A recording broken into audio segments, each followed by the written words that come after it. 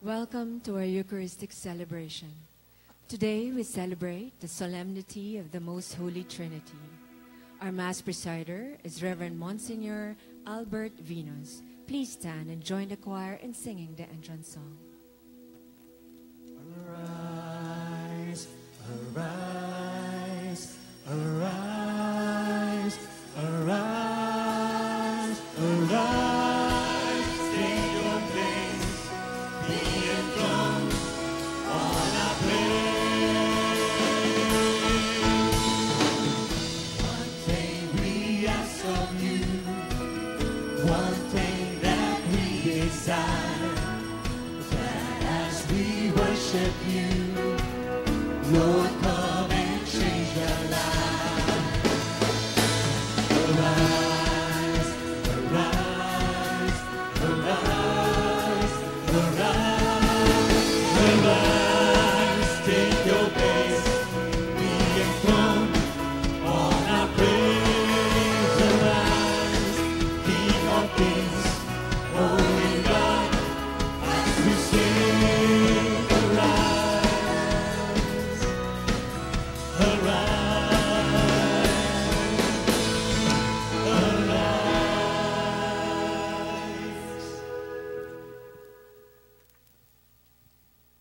In the name of the Father, and of the Son, and of the Holy Spirit.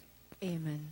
The grace of our Lord Jesus Christ, the love of God, and the communion of the Holy Spirit be with you all. And with your spirit.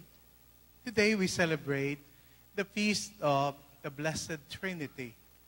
We call upon the Lord to cleanse us, to purify us, so that we can receive the fullness of the love of God. We humble ourselves and ask God for pardon for our sins. You were sent to heal the contrite of heart. Lord of mercy. Lord of mercy. You came to call sinners. Christ of mercy. Christ of mercy. You are seated at the right hand of the Father to intercede for us. Lord of mercy. Lord of mercy. May Almighty God of mercy on us forgive us our sins and bring us a life everlasting. Amen. Glory to God in the highest.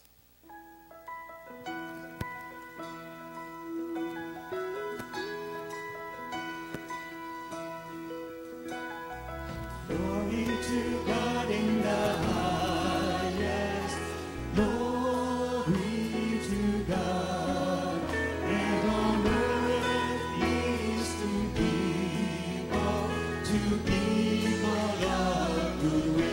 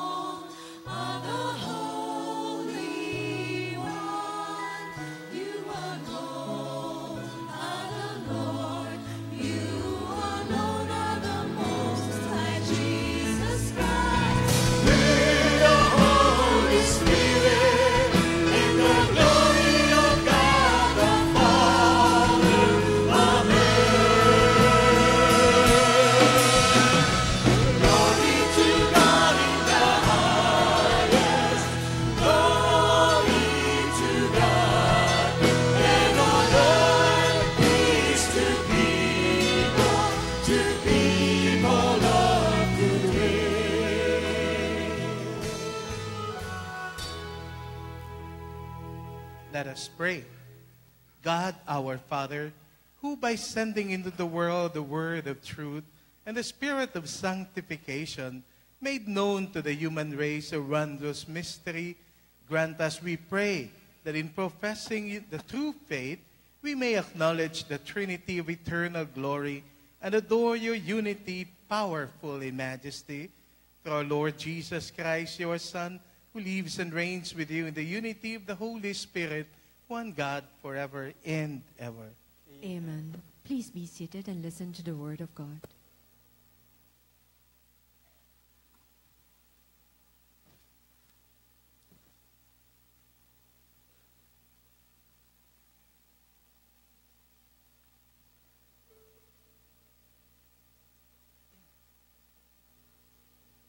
A reading from the book of Exodus. Early in the morning, Moses went up to Mount Sinai as the Lord had commanded him, taking along the 2 stone tablets. Having come down in a cloud, the Lord stood with Moses there and proclaimed his name, Lord. Thus the Lord passed before him and cried out, the Lord, a merciful and gracious God, slow to anger and rich in kindness and fidelity. Moses at once bowed down to the ground and worshiped. Then he said, if I find favor with you, O Lord, do come along in our company. This is indeed a stiff-necked people, yet pardon our wickedness and sins, and receive us as your own. The word of the Lord. Thanks be to God.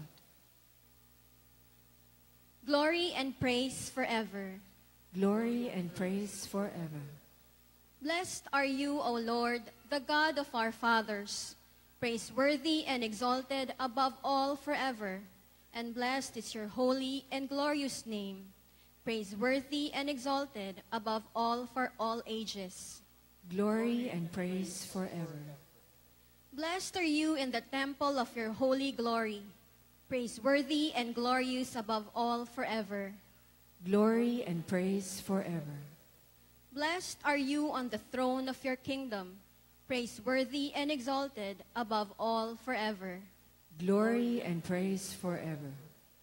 Blessed are you who look into the depths from your throne upon the cherubim, praiseworthy and exalted above all forever. Glory and praise forever.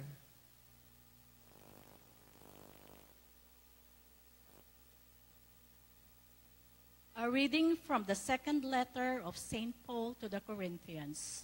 Brothers and sisters, rejoice, mend your ways, encourage one another, agree with one another, live in peace, and the God of love and peace will be with you. Greet one another with a holy kiss. All the holy ones greet you. The grace of the Lord Jesus Christ and the love of God and the fellowship of the Holy Spirit be with all of you. The word of the Lord. Thanks be to God. Please stand.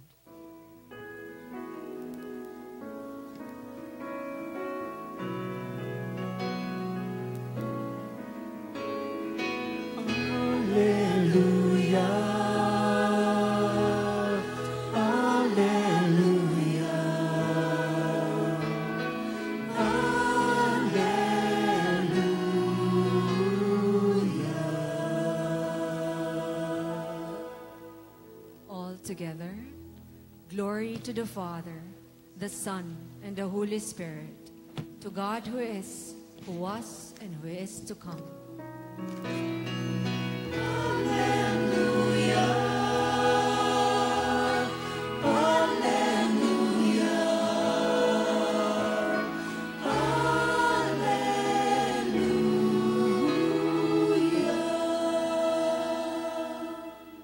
Lord be with you. And with your spirit. A reading from the Holy Gospel according to John.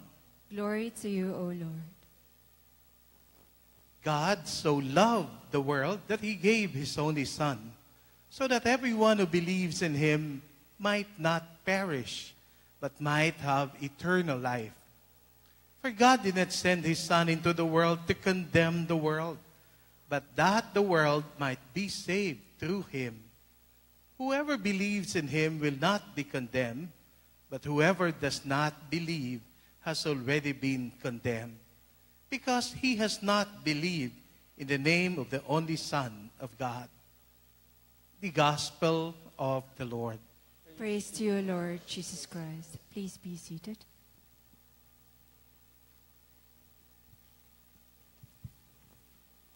Good noon to all of you, sisters and brothers. Good noon, Father. On the opening of classes, there's this teacher in kindergarten. When she met her pupils for the first time, she began to distribute a piece of paper with a box of crayon.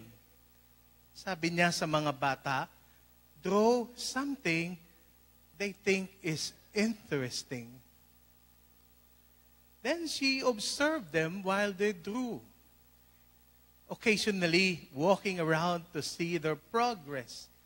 Then there was this, cute little pupil at the end of the aisle, and she was so absorbed in her work that the teacher approached her and asked her, "What are you drawing?" Alam niyo ang sagot ng bata, "I am drawing God." So nagulat yung teacher, sabi niya, "But how is that? No one knows what God looks like." Wala pong pagdadalawang isip, sagot ng bata, "You will know, teacher, when I'm done." Muntik na pong natakbo yung teacher, baka angel na ito at sinusundo na siya. Alam niyo mga kapatid, mystery does not mean we do not know anything about it. Amen? Rather, we know something, but we cannot know everything. And the greatest and the most profound mystery of all is what we celebrate this Sunday, the mystery of the most Holy Trinity.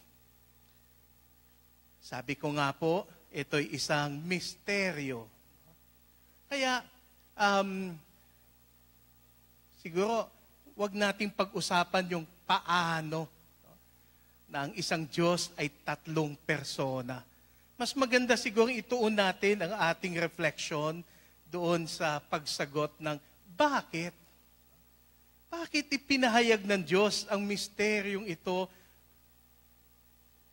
Well, the importance of this doctrine, sisters and brothers, lies in this, that we are made in the image of God. So the more we understand God, the more we understand ourselves. Sabi nga ng mga eksperto sa reliyon, people always try to be like the God they worship. Do you believe that? People who worship a warrior God tend to be warmongering. People who worship a God of pleasure tend to be pleasure-seeking. People who worship a God of love tend to be loving. Therefore, the more important question for us to ask today is, what does the doctrine of the Blessed Trinity tells us about the kind of God we worship? And what does this say about the kind of people we should be? Sa ating pong banal na Santatlo, narito po ang tatlong larawan ng ating iisang Diyos. Una po, larawan ng Ama. Ganyan po ang kanyang pagpakilala ng kanyang sarili. Bilang isang ama, isang magulang. Bilang ama, He's the creator, provider. Sa kanya galing ang lahat ng mayroon tayo. Bilang isang magulang, ang ating kapakanan, ang laging laman ng kanyang isip. Ibinibigay niyang anumang bagay para sa ating kabutihan. Uunahin niya tayo bago ang kanyang sarili. O ang ating sinasambang Diyos, mga kapatid, ay inilalarawan bilang isang ama o isang magulang, tanong po ay, sinisikap din kaya nating isabuhay ang pagiging mapagbigay? Iniisip din ba natin ang kapakanan ng ating mga minamahal bago ang ating sarili? Yun din kayang ikinabubuti ng minamahal ang ating pinahahalagahan? Do we give only what is good in us and what is good for them? Ang mga magulang kasi, they always make sure that they give only what is best in them. Yung hindi maganda sa kanila, maari ay ikinukubli sa kanilang mga minamahal. They try to be the best in front of their loved ones. Because they only want to give what is best in them. And what would be best for their loved ones. Kaya minsan, nagtatampo yung mga anak, no? O kahit asawa. Kasi hindi binibigay yung inihingi. Nakailang parinig na ito. Pero bakit hindi binibigay? Kasi ang magulang laging nakatuon kung ano yung ikabubuti. Kapag nakikita niyang baka ikapahamak mo, hindi niya ibibigay. No? Kahit alam niya, masakit sa loob niya kasi matatampo ka.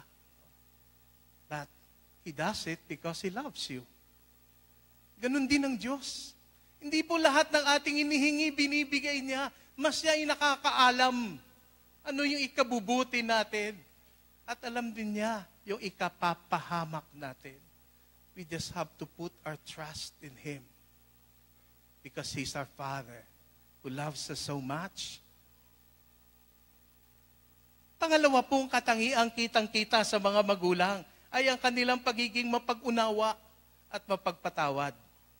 Ano mang ating maging pagkasala o pagkukulang laban sa kanila, sa dulo ay laging kapatawaran.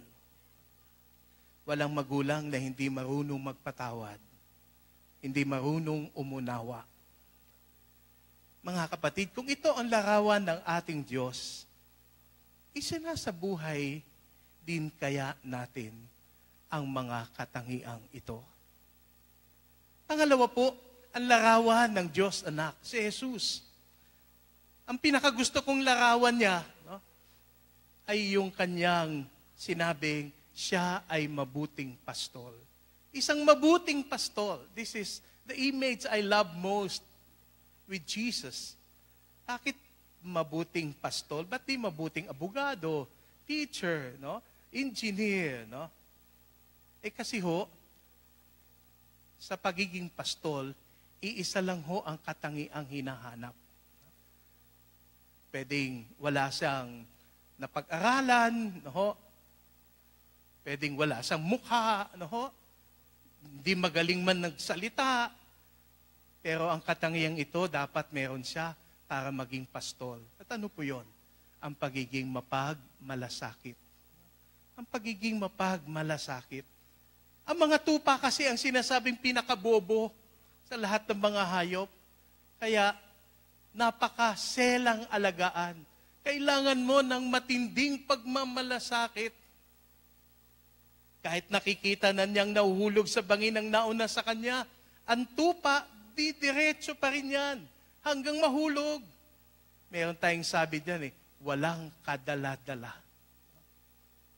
Kahit alam na ikapapahamak niya, sige lang ito. Mga kapatid, di ba parang tayo yon? Tayo mga tao. Alam na nating ikakapahamak, ikasasama, pero walang kadala-dala. Mga kapatid, kaya nga, tama lang yata tawagin tayong mga anak ng tupa. Yan ang dahilan kung bakit ang katangiang hinahanap sa isang tunay na pastol ay ang pagmamalasakit. Sa pagmamalasakit ng isang pastol, handang ipagtanggol ang tupa at itaya ang kanyang buhay. Maligtas lamang ang kanyang kawan. Ito si Jesus, ang mabuting pastol. Mga kapatid, kung siya ang ating sinasambang Diyos, taglay din kaya natin ang katangiang pagiging mapagmalasakit. Nakikitaan din ba kaya tayo ng pagmamalasakit ng ating mga minamahal sa buhay? Nakikitaan din kaya tayo ng pagmamalasakit ng ating mga kasambahay, kapitbahay, kaopisina, kapwa? O lalong-lalo na yung mga kapuspalad, pulubi, at mga walang-wala. May puwang din kaya sila sa puso natin? Ang ganda ng sabi ni Mother Teresa, real love is when you start to look for somebody nobody cares. Nobody cares. And then, you love that person with all your heart. That is Jesus' kind of love. Hey, dear sisters and brothers, kung si Jesus po ang sinasamba natin, tanong po have you become Jesus to somebody? This past month, to whom have you become Jesus? Kanino ka naging Jesus? Ang pangatlo po ay Espiritu Santo.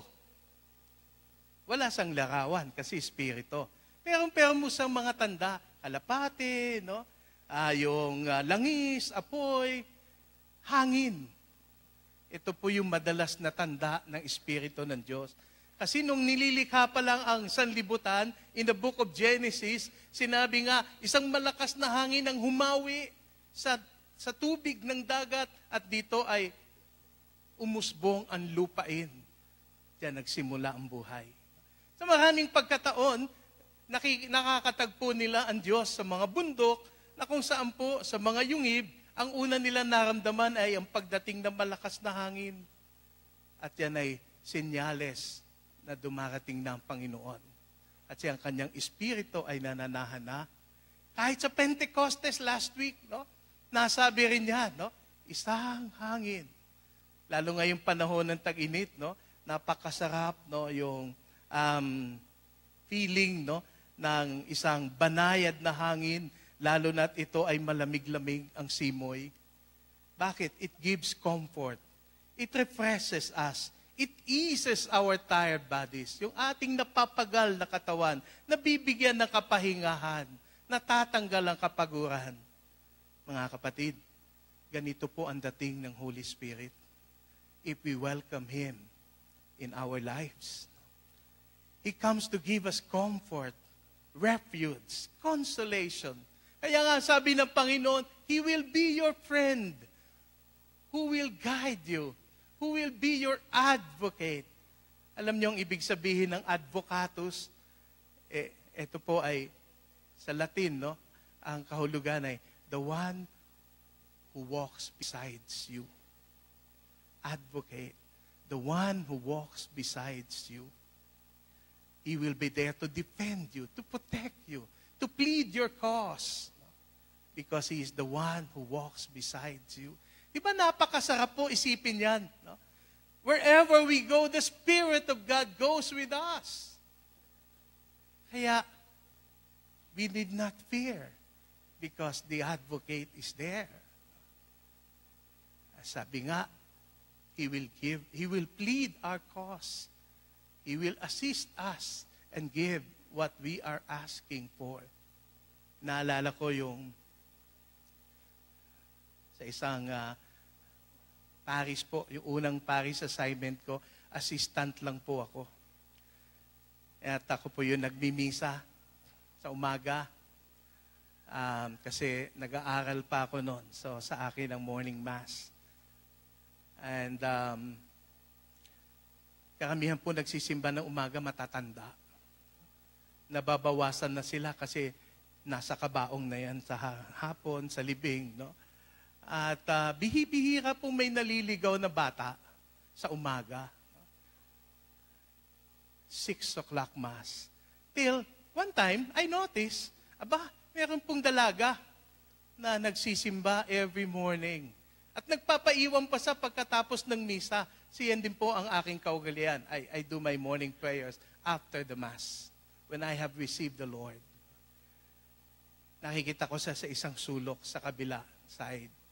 At minsan po ay nagkasabay kaming lumapit siya, nag-amen, no? And biniro ko siya, sabi ko, taimtim ang dasal mo. Ano ba ang dinadasal mo? Kanino ka ba nagdadasal? Kasi nandun po yung mga imahen Si San Roque, no? Nandun si St. Jude, nandun po yung San Antonio de Padua, at kung sino pa. Kasi gusto kong hulaan kung ano ang kanyang inihingi. Sabi niya, hindi po, doon po ako sa Kalapate. Nakita ko, meron pa nga naman palang symbol of Holy Spirit. No? Kaya po, sabi ko sa kanya, matindi ang inihingi mo. Ayaw mo nang dumaan kay San Roque o kay San Antonio. Direct line ka sa Holy Spirit. Sabi ko, ano bang iyong pinagpipray at tinihingi? Sabi niya, humihingi po ako ng boyfriend. Ng mapangasawa ko at maging tatay na maging anak ko. Sabi ko, pwede naman kay St. Jude Ba't diretso ka na doon? Ano bang katangiang inihingi mo? No, baka sobra namang taas ang iyong katangiang inihingi. No? Sabi niya, hindi po mahalaga kung pangit. Hindi rin mahalaga kung wala sa masyadong pinag-aralan. Hindi rin mahalaga kung siya ay matangkad o payat. No? Hindi rin mahalaga kung bansot siya o mataba. At sabay tingin sa akin. Sabi ko, sister, taken na ako. Too late. Ang aking pabiro sa kanya. Then, she made a statement that struck me most. Alam niyo ho, ang katangiang hinihingi ko ito lang, na mas mahal niya ang Diyos kesa sa akin. Yun lang. Okay na ako maging number 2, basta't number 1 niya si Lord. Wow. Sabi ko, sa Holy Spirit ka nga humingi niyan. No? Bihira ang ganyan. Extraterrestrial yata yan. Baka angel. No? Alam niyo po, a couple of months later, nakita ko sa may katabi na siyang nagdadasal. Isang lalaki. Wow, sabi ko, hindi sa binigo ng Holy Spirit. Kasi binigay na lalaki, pangit. Ayun naman ang sinabi niya, kahit pangit na no? Kaya pag nagdasal kayo, tumbukin niyo maigi, no? Seryoso ang Holy Spirit. Pag humingi ka ng pangit, hindi pangit ibibigay, no? Pero may sinabi siya yung mahal ng Diyos kesa sa Kanya. Namumukaan ko yung lalaki. Kasi volunteer catechist siya sa kabilang parish. At minsan po lumapit sa akin yon. Sabi niya, paano ba pumasok ng seminaryo magpari? Sabi ko, di mag-exam ka doon. Ginawa yata, pero tinanggihan siya ni Lord. Alam niyo si Lord masilan, mga gwapo lang po ang pinipili niya maging pari. Kaya nagtataka ko si Brother Arun, ba't hindi naging pari? No? Gwapo naman siya. Alam niyo ho, kiddingly aside, no? Ako po yung nagkasal sa kanila, nagbinyag ng panganay na anak. No? But this is one thing that struck me most. Indeed, the Holy Spirit is a paraclete. He is the advocate who will walk beside us. Hindi niya tayo bibiguin. He will assist us in all our needs. He will be there to grant what we're asking for, that we will live a victorious Christian life. But my dear sisters and brothers, is He the most welcome guest of your life? If we receive the Holy Spirit, there is another challenge. The challenge is how He has been with us. A refuge, a consoler, a guide, a teacher, an inspirer. You should also be to others. Kung tunay po ang sinasamba natin ay Diyos Ama, Anak at Espiritu Santo, then nakikita dapat sa buhay natin ang mga katangian nito. Amen. Tayo po'y tumayo.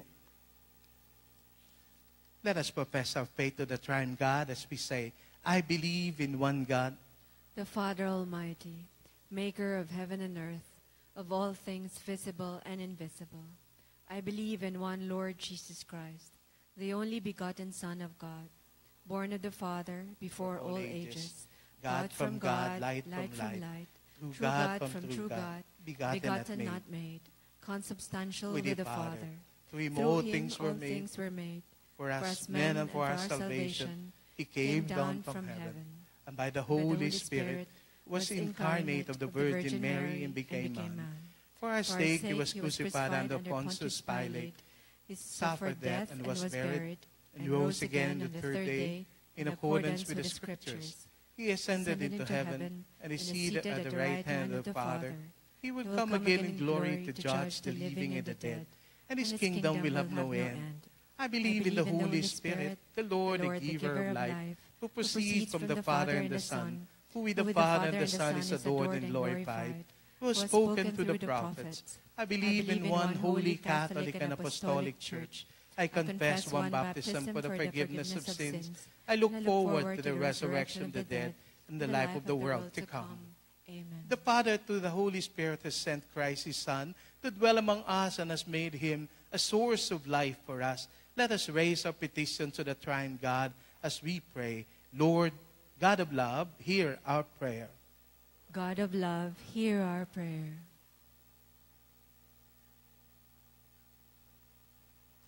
That the Church and her leaders may help us in our frailty and provide us with gifts that will make us pleasing to you. We pray. God of love, hear our prayer. That our civil and political leaders may be filled with the Holy Spirit, so that with his strength and wisdom may able to serve your people. We pray. God of love, hear our prayer. That the wayward, the sick, the lonely, and those who suffer in any way may find consolation in those who care for them. We pray. God of love, hear our prayer. That our communities may be bound together in friendship and unity as we partake in the Eucharist every day. We pray. God of love, hear our prayer. That the dead may share in your glory, the glory too of your Son and the Holy Spirit. We pray. God of love, hear our prayer. Father, you sent your word to bring us the truth and your Spirit to make us holy. Help us to worship you, one God in three persons. By proclaiming and living our faith in you, we ask this through Christ our Lord. Amen. Please be seated.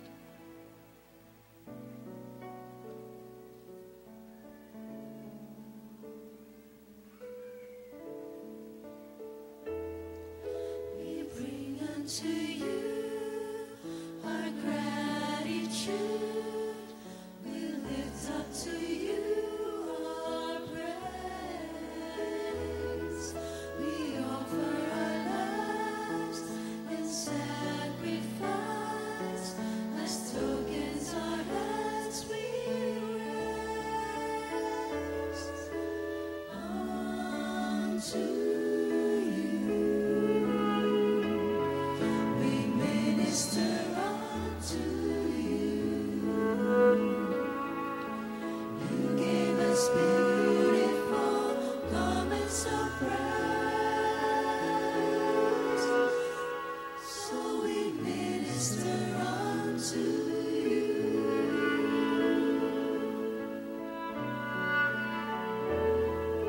Sing unto you the songs of joy. In garments of white we stand. The prayers of the saints ascends to you. We come by the blood of the Lamb unto you. We minister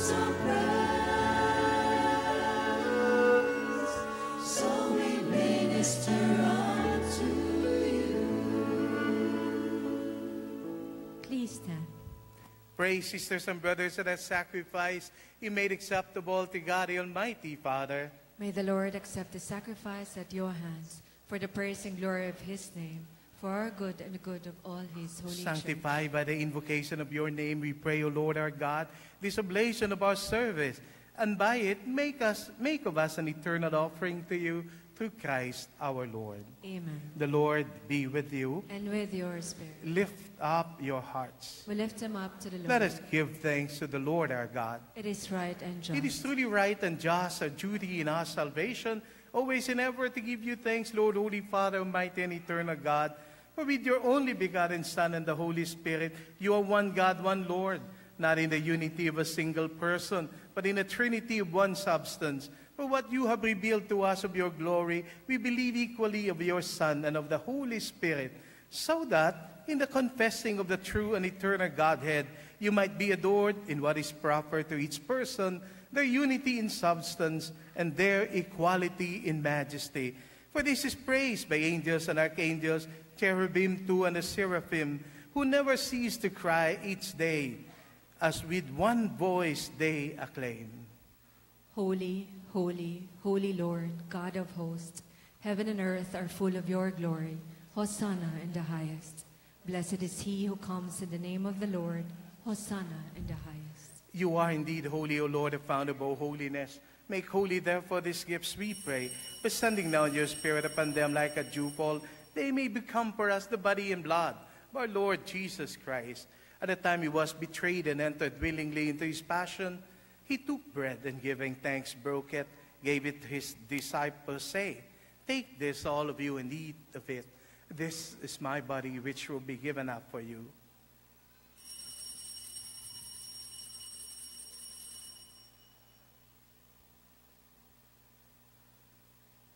In a similar way, when supper was ended, he took the chalice, once more giving thanks, gave it to his disciples, saying, "Take this, all of you, and drink from it. This is the chalice of my blood, the blood of a new and eternal covenant, which will be poured out for you and for many for the forgiveness of sins. Do this in memory of me."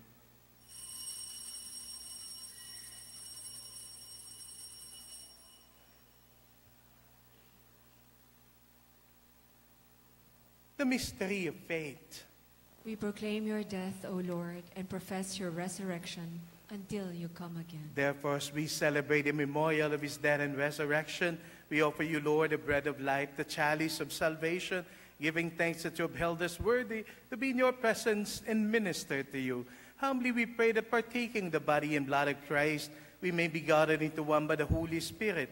Remember, Lord, your church spread throughout the world. Bring her to the fullness of charity, together with Francis, our Pope, Jesse, our Bishop, and all the clergy.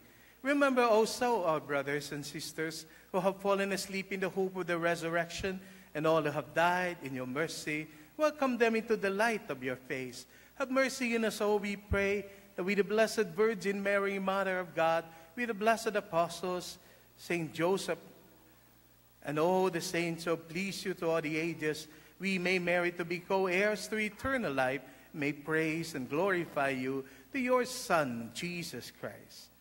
Through him, with him, in him, O God, Almighty Father, the unity of the Holy Spirit, glory and honor is yours forever and ever.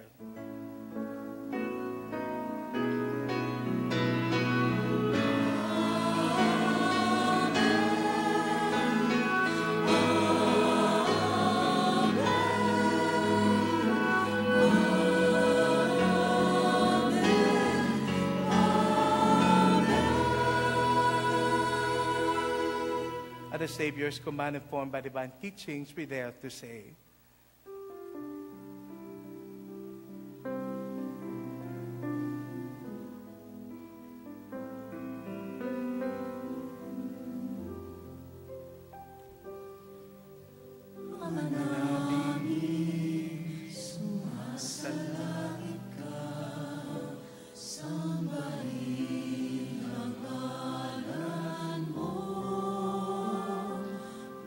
Sa amin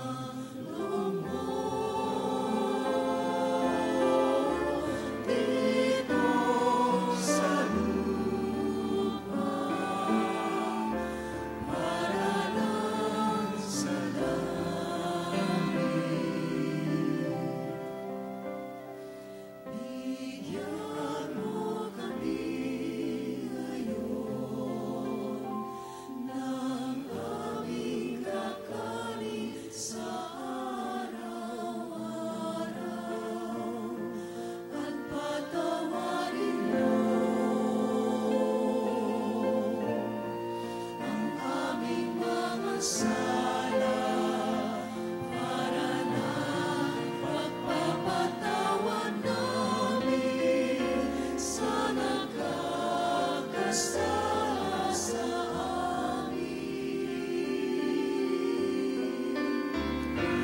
At huwag mo kaming pahintulot sa tukso at iadya mo kami sa lahat ng masama.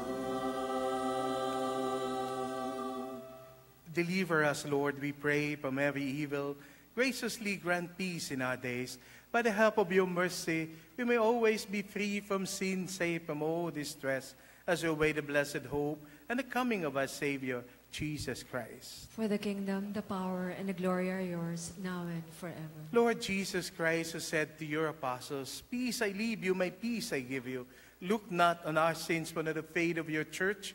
Graciously grant her peace and unity in accordance with your will, who live and reign forever and ever. Amen. The peace of the Lord be always with you. And with your spirit. We offer each other a sign of peace.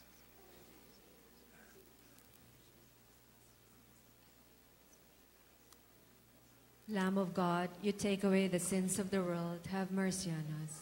Lamb of God, you take away the sins of the world, have mercy on us. Lamb of God, you take away the sins of the world, grant us peace. Behold Jesus, the Lamb of God, that take away the sins of the world. Happy indeed are we invited to receive him in this banquet. Lord, I am not worthy that you should enter under my roof, but only say the word, and my soul shall be healed.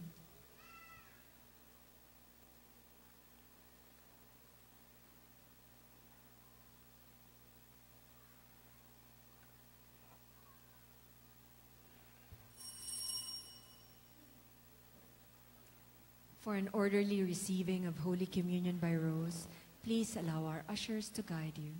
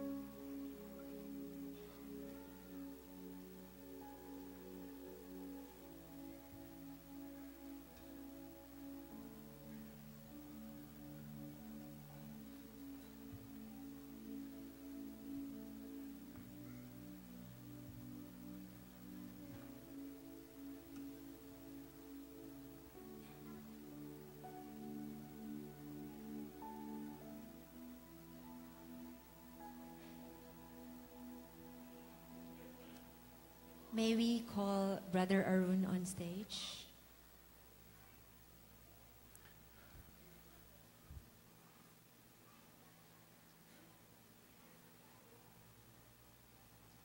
In behalf of Feast Alabang, not just Feast Bellevue, Monsi, Albert, we would like to say thank you for journeying with us for many years.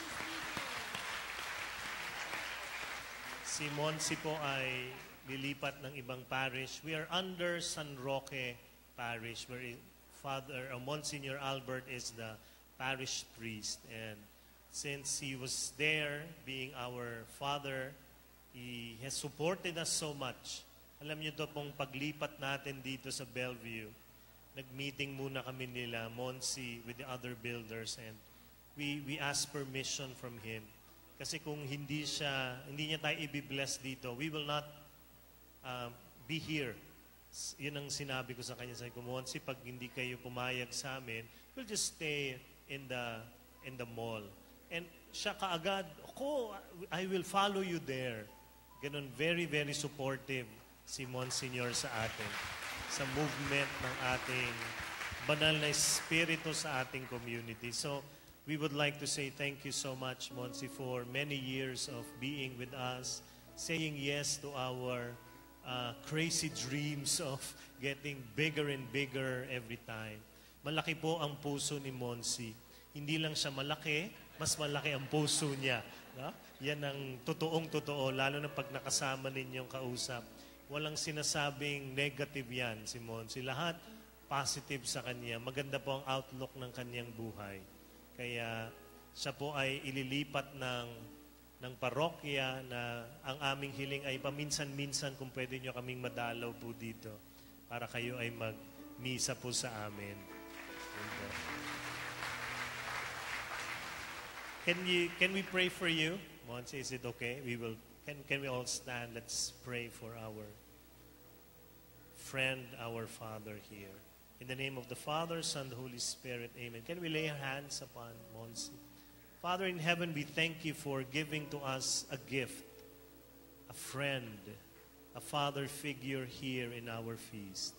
And that is Monsignor Albert, O Lord. And we ask that you continue to bless him in his ministry, in his health. Surround him with good friends wherever he will go. We ask that you continue to use him powerfully and mightily to bring more people closer to your embrace. As he says yes to many of our wishes and our prayers, we also ask that you say yes to all his dreams. Protect his calling, O Lord. May he continue to serve you many, many more years in his life. And this is our prayer. And we send him to where you want him to go with love. We pray this in Jesus' mighty name. Amen. Amen. Thank you so much. Thank you.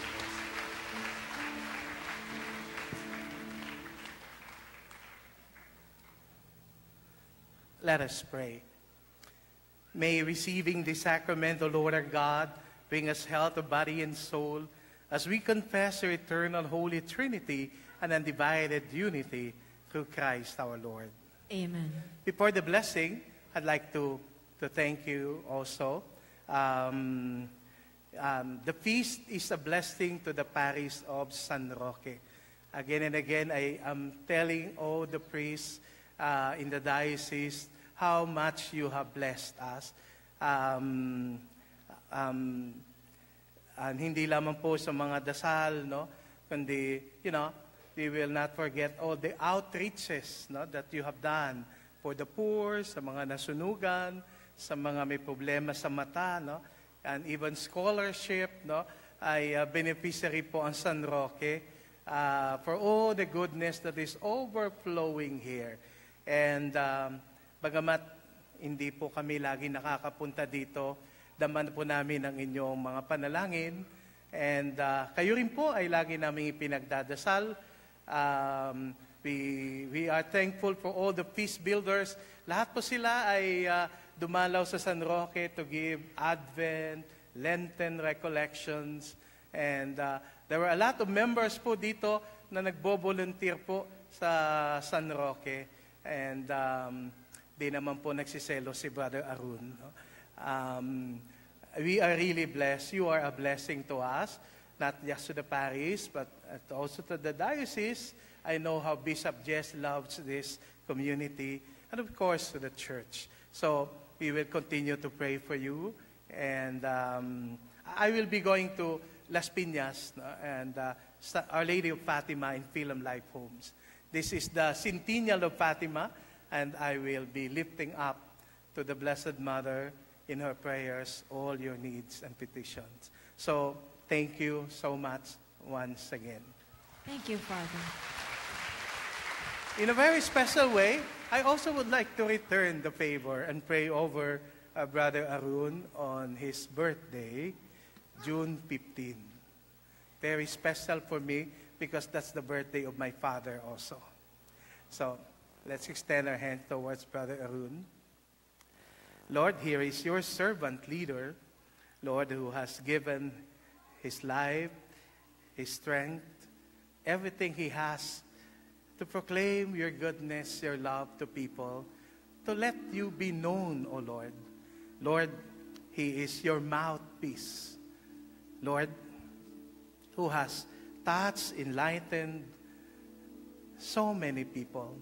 He is your hands, Lord, who have been praying over people, and they are filled, O Lord, with your graces because of his prayers done from his heart, filled with so much love for you. Lord, as we celebrate this feast of the Holy Trinity, Father God, continue to provide for his needs, his family. Continue, O Lord, to create ways and means that he can reach out to more. Lord Jesus, you are our good shepherd. Be a good shepherd to Brother Arun and the flock you have entrusted to him. Mold his heart, melt his heart, fill his heart with all the graces so that he can be able to mirror yourself as a good shepherd to this community and to the others that you are sending to him. Holy Spirit, empower his heart. Set his heart on fire. Fill him with all the gifts and make it overflow to also fill the hearts of his family and all his co-workers in this vineyard. Oh, Holy Spirit, enrich their lives with holiness, peace, love, and joy that never ends. All this we ask in the name of the Father, and of the Son, and of the Holy Spirit. Amen. Happy birthday. The Lord be with you. And with yours. May Almighty God bless all of you, the Father, and the Son, and the Holy Spirit.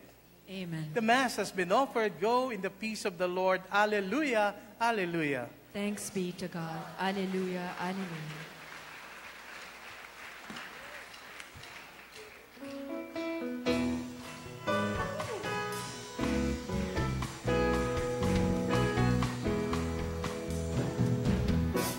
Humayo di